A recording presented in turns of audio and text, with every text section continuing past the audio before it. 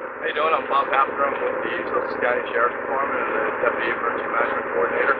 Today we came to the Farmers Market in Hopatcong to show everybody the vehicle that we use on our incident management support team. I am one.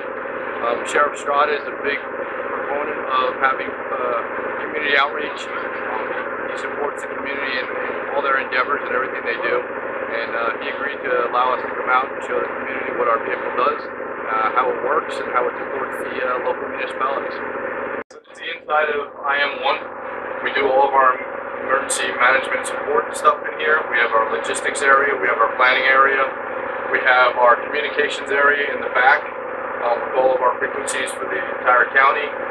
So if we need to talk to anybody at any time, we can talk to anybody. We have the conference room table in case we need extra planning. We have a very large, high telescopic camera that we can see at least about a mile away. We also have a satellite dish.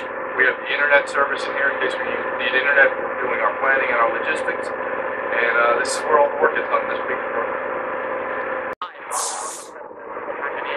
Also EMS Explorer Advisor. So today we actually have first aid kits that we have for sale by the Explorers. All the proceeds will actually sponsor the program. It's open to any young adult age 14 to 21. We have it at the Hopatcong Ambulance Squad. It teaches them to become first responders.